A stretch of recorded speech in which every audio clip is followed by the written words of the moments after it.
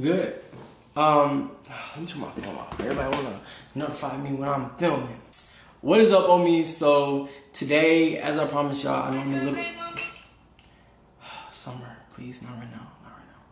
But I know I'm a little late. But as y'all know, your boy has just been working through it, getting through life, and on a new journey, on a new road, on a new healing journey, on a new adventure, getting my life together. So, as I can tell by the title, this is the truth. It's answering most of y'all's questions that y'all had about, we're gonna call them baguette. Baguette seems like the right thing. I don't want to say no names or nothing. But, yeah, so I know I did a Q&A, and for some reason, I don't know why, but I can't pull up any of those questions on my phone. So I decided to just come out with part 2, just truth and everything that y'all were asking me, and yeah, answering y'all's questions that I kept seeing back to back. And also, I wanted to really make this video because the whole point of me being here and being an influencer, I couldn't be doing it without you guys. And I know that a lot of you guys look up to me, and as much as I've been through and where I'm at now is a very big accomplishment for me, myself. And I want to be able to help you guys get through certain tasks in life. I mean, a lot of times I read my DMs and you guys are telling me like, Omar, how do you get through this? How did you manage to do that? You really helped me out with your story and your tips, advice. Yes, advice. And I feel like that's my calling as an influencer. As y'all know, I'm really big and a really big believer, and yeah, I feel like that's my calling, and I really want to be able to help you guys that go through the same things that I went through, or even somewhere just as close, or a lot of y'all probably may be going through even worse, but a lot of times even specific amounts of advice can help. So yeah, that's what this new journey is about, is me doing my duty as an influencer, and also just bringing y'all along with me so y'all can experience everything I experienced. So let's just get into the video. So a lot of you guys asked, and we're talking like, and saying, oh my God, was the breakup fake? Was all that just for clout? And the answer is yes. It was real. It was definitely real. As much as it seemed very eventful and so urgent and just crazy, all of it was completely real. And yeah, like it's kind of, it's kind of a little hard sometimes, like me expressing these things. I know it's not all you guys, but me expressing these things and trying to open up, and people being like, oh my God, it's not real. And in reality, I'm just trying to expose so much of my life so you guys can learn from my mistakes, because that's how I've learned a lot of things in life, from other people's mistakes or even my mistakes myself. And number one, like I realized through this journey, is you have to realize your self-worth, your self-value, and always put yourself first. Like, if I'm not putting myself first anymore, I don't want it. I don't need it. None of that. And I think that was something that I genuinely had to learn. And maybe I felt like I could trust someone in Baguette. But I realized I really did not I really ignored the red flags. I mean, there were so many red flags, and y'all were telling me in the comments, and I'll read them. I'll be like, y'all, homies, y'all are crazy. Y'all are, but in reality, y'all were freaking right. Like, y'all right. I know what I want in life, and it's you know what? 1 second, I'm gonna fix this. A lot of you guys are asking me, Omar, how did you heal so fast, or why do you say you're already healed and it's only been da da da? Truth is, I deep down in my gut, I already knew. I feel like I already knew, and I mentally prepared myself. Like all that time by myself, I didn't have the physical proof until Baguette got here, but that whole time by myself, when actions started changing, I started seeing things, people were telling me things, but I was listening to Baguette. I knew, and it was a feeling that was like I just had to trust myself, and that's why I even went through the phone. You know what I mean? But I knew, and as much as I tried to not even let it get to me because I didn't know if I was right or not, it was never a doubt in my mind that I was getting cheated on. And so therefore mentally, like, I was already prepared for it. And of course, when I really seen it, oh my goodness, like, that was a breakthrough moment. Like, my head just felt like I was just floating in midair, like just in the middle of space. And it was so many emotions at once. And it was like I knew, I believed it, but I didn't believe it. Like, I genuinely felt like, how could somebody really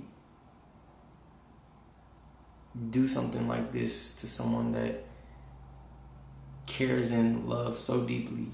But afterwards, after I found out, and after we, whatever, because I was already done over it mentally, and I had gathered my thoughts. Once I gathered my thoughts, it didn't bother me because I was like, whatever, like, I already knew, whatever. And so, yes, after I found out he was still here, not here at my house, but here in town, and we hung out, like, we hung out a couple of times. Why? Because I felt like mentally, I was like 90% over it. I still had my 10%, and I still wanted it to be a thing because, I mean, do I miss him? Or do I miss being with him? No. Do I miss our bond, our relationship, and what we had? Yes. And I think, like, anybody would, because that was a version of my best friend. It felt like another version of me, in a sense. And yeah, like, I feel like there's nothing wrong with missing that feeling because I know I'm gonna get it again. But it definitely was a triggering moment, and yeah, I definitely was able to be around and record that video because I just was like, okay, notice. I just, like, that's how I knew I was over when I was able to do those things. But, like I said, I still had a slight part of me that wanted it. And I just need a little bit of time and distance and space to realize, like, Omar, like, the supporters love you down. Like, it's, you know what I'm saying? Like, it shows I think, and I hope that my genuineness and my fantasy of romance really shows through, because that's all I ever really wanted. And I am a very, very upfront, blunt person when it comes to love, and I believe in love. I really do, and I still do. But I just feel like Baguette was not ready, and it was something that before we even got together, like, I told Baguette, I said, look, bro, we can go through so many different things, but just don't cheat. Just don't cheat. Just don't cheat. And the fact that that was the first big situation. Like, if I told you that I felt like our relationship was amazing, like so close to perfect, it really, really felt like that. Like, we rarely argued. I mean, any argument that we would get into, it would be so small and we couldn't do nothing but like laugh. So it was something that just felt like a fantasy for me, and I completely understand how people that are in love or have these type of connections with other people, for example, y'all, my supporters, I understand how some of you guys, text me and are going through it, and you're like, how do you like get through this heartbreak? How do you do it? And I promise y'all, it is a sense of realizing your worth and realizing that that's the other person's loss, like nowhere near your loss. And I 1,000% believe that that was not my loss. I think that was my gain in knowledge, in life and love, and I think it really taught me a really, really, really big lesson. And well, not necessarily a lesson, I think more so it taught me, like, bro, look in the mirror. You know what I'm saying? Like, you have so much potential. People love your energy, love to be around you. You're a good person. You deserve the world.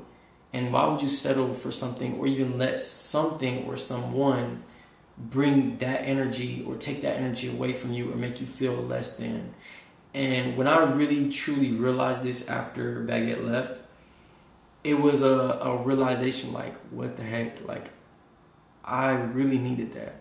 And it's something that I would say a heartbreak is not easy. It's not easy, guys. It's not easy.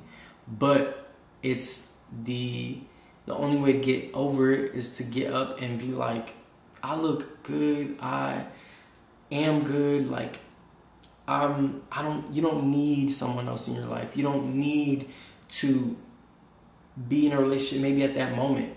Again, I want to be in love. I want to be in a relationship. I want to be married. I want to have kids. I want to build a family. But it's okay, because maybe it's not my time. And again, I probably just I learned so much. Like, I took so much from that relationship. You have to look at what you also have gained. And if that's knowledge, if that's, like, for example, me, I do so much stuff around the house, like when it comes to hygiene, that I didn't do before because I didn't look at it the same way. Or just taking care of myself. Like, one thing about Baguette, he was super, super into himself. And it taught me some things, like, about, like, always just shaving, like, and just, I don't know, things like that, little things like that I really, really take into deep consideration, like, and it makes me feel so much better. And even when it comes to the gym, like, he was one that was always forcing me to go to the gym or things like that. And I think that those things are really important, because you learn something from every situation, lesson, or problem. Whatever it is, just take it and run with it.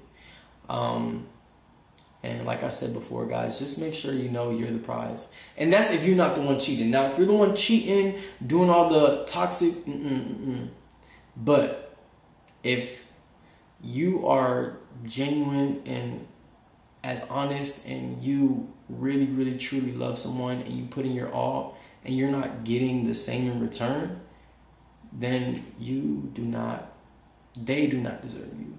And like you guys saw, reciprocation is very important. And when you notice those signs, guys, don't let love blind you, because it can easily blind you. And take that from someone who has been through it and who you guys have seen go through it. Like when Chris Brown said, "Love is blind." Yeah, I know. Like, it made me blind, and it blindsided me. And guys, I cannot believe all those signs. Like, even y'all were telling me and I'm just over here like da di da di do do do di da. But again, I'm very grateful for the situation, and yeah, like we're cool, we're cordial, we're here now. I don't see it going no further. I doubt Baguette does as well. It's not something that's going to, I don't see that sparking up anytime soon. Maybe years as friends, like a real spark. I have tried, because I wouldn't mind just being friends. I'm not on that timing anymore. Like, I'm so over it. Like, but yeah, so now my healing journey and my journey that I'm on now, I have taken influencing so much more serious. I mean, my business, when it comes to like influencing and social media, is growing so much within itself. Like, when it comes to my management, marketing, I'm building so much behind the scenes that y'all don't see yet. But it's a whole new era. I was trying to do Vlogtober, and I'm really sorry I didn't get to do that for you guys, but I still needed some time. I thought I was ready, but I needed some time to build myself. More so like, okay, Omar, get together. We already got past level 1. Now you gotta just work your way and get your energy back up to finish this level 2. And I feel like level 2 is where I'm at now. Like, and I had to build that energy. Like, I was exhausted. I got past level 1, but I was exhausted. And again, that's normal. I mean, growing up, I remember like telling because I only grew up with my mother, my like middle school, elementary, middle, and high school, beginning of high school. And I remember telling her about like my depression, and my mother would be like, "Oh, you're not depressed. You don't pay bills. You don't gotta go throughout. All you gotta do is go to school and da da da da." And I feel like I'm not the only person that's going through that or has went through that, and I think that can only lead someone to even more depression. And when it comes to depression, I feel like it's a state of mind that's easy to fall into. And certain things around you can make it worse without even realizing they're making it worse. And because of this, you have to be able to love yourself. Self-love, like I've said from the beginning, like, know your worth. Self-love is the epitome of, what's the opposite of depression? Of happiness. And reaching your goals and motivating yourself. I mean, I had my days afterwards where, of course, I was sad about the situation. So I had no motivation to get up. I had no motivation to even film. I had no motivation to record. But it's a part of life. It's part of being a human being. We're going to go through our ups and downs and da-da-da-da.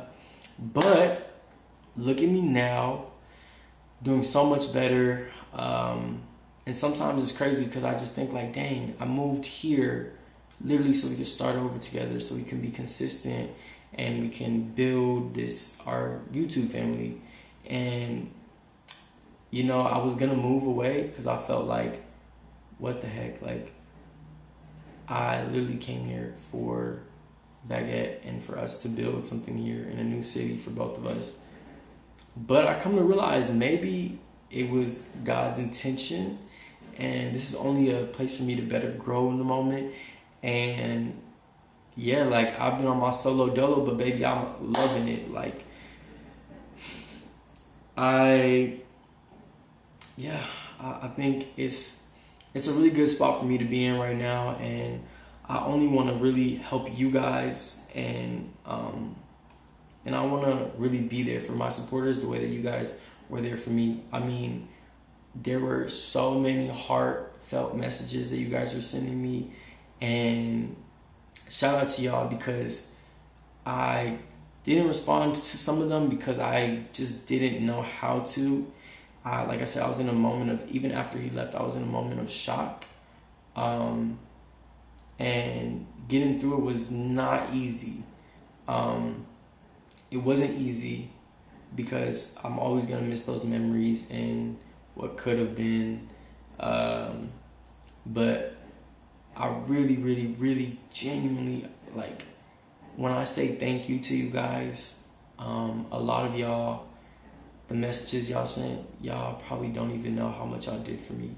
And that's why I really want to return this favor because, yeah, like there's been some really dark thoughts of mine that happened at one point, and it only took one person to say something, and I was like, yo, this is so gorgeous and beautiful, and I can't let you guys go. And I feel like if y'all didn't let me down, it's no way I could let you guys down. But I want to make it everything clear.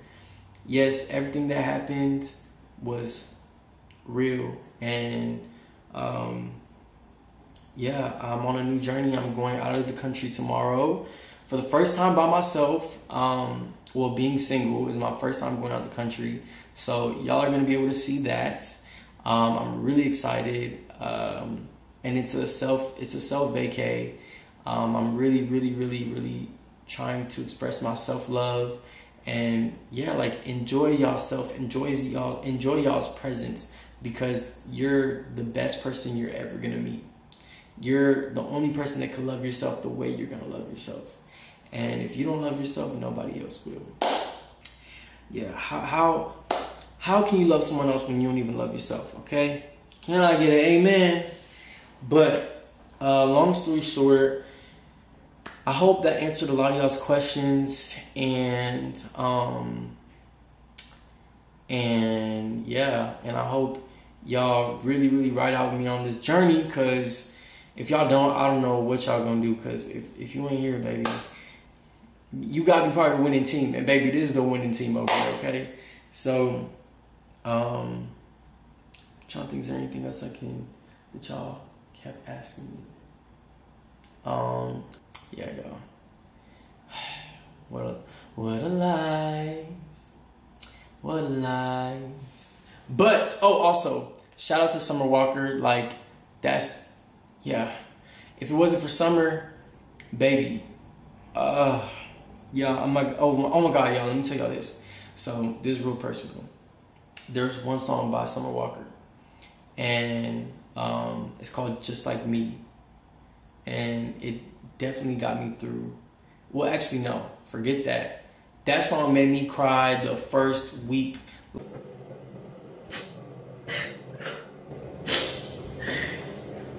Like, so, like I said, me and Baguette, we ended up going to, hanging out, like, the days after I found out. We ended up just chilling, hanging out, like, nothing, strictly cool friends, like, some days, and had conversations. Not every day, but some of the days. And he was like, yo, let's go to the gym together. So I was like, all right, cool, bet. And, y'all, I kid you not, we went to the gym, and Just Like Me came on. Oh my God, I started crying. Like, I had to go to the bathroom because I was in tears. Like, Summer Walker, that song, I'm gonna read the song for y'all, and I'm gonna read the lyrics for y'all. She says, okay, and this really hit me at that point. I don't think I'm getting emotional, but she said, why don't you tell me what she's got on me? I find it hard to believe that anyone would love you as great as me. Banging on my door at 2:45. You play it safe, so I guess you go with her. Without society's outlook on me, bet you choose me first. Hold on. But we've got a special bond. Okay, and then the part that she said, I was just like, she said this. Tats on my face, and you say you're ashamed deep down. I know. Please, y'all, don't take that clip and think that I'm still. Summer Walker just has always hit for me, but at the time, like when I was going through a breakup, definitely hit. And also, make sure y'all find y'all's coping methods. So my coping method is definitely music, or my coping mechanism, or whatever you want to call it. My coping method is music. So coping method, if y'all don't know what it is, I really recommend it. It's basically something that helps you relax, think, and really lets you express yourself or makes you feel at home or comfortable. And for me, music is my coping method. Summer Walker, she always gets to me. Even though most of her music be like, get back with him, it'd be like, bitch, I'm sad. I don't want to, like, leave me alone, Summer. But thank you for making me realize that I'm sad, and I'm sad for a reason. And if a man gonna let you be sad, just leave him. Like, just leave him. You shouldn't. I shouldn't have even been in a Summer Walker. I should have been in a who's always happy and happy in her relationship. Who's this somebody that's always happy in her relationship? I don't even know. But I should have been like, I don't know. But yeah, homies, I love y'all. I love y'all so much. And again, y'all mean the world to me, especially everyone that sent me these heartfelt messages. And when I say you mean the world to me and you helped me so much, I mean it from the bottom of my heart. And feel free to like drop down any topics that maybe you guys want me to talk about in my next video, or getting through things. I mean, I've dealt with a homophobic mother, I've dealt with being homeless, I've dealt with all that y'all could possibly probably think, and I've dealt with a lot, you know, and I definitely want to open up to you guys because I want y'all to understand it is okay. And y'all are not the only people out there. But I love y'all so much, homies. Make sure y'all like, comment, share, subscribe, and don't go anywhere because it's turn up season and Vlogmas is coming. So, and I have a really, really big surprise for y'all. And again, I was supposed to share half of this stuff with y'all before, but y'all breakup ain't easy. So, bisous. I love you guys so much. Thank y'all for tuning in. Mwah.